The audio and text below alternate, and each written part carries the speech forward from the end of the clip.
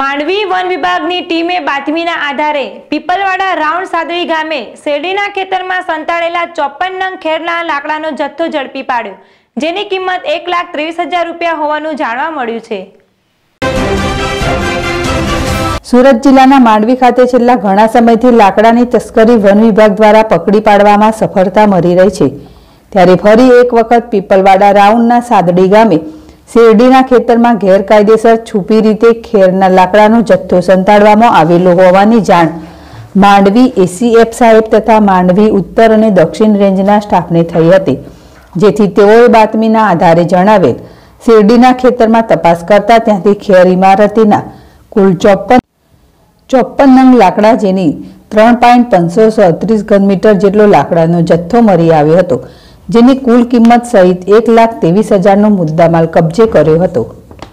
Dharmesh Patel, ZSTV Mandvi.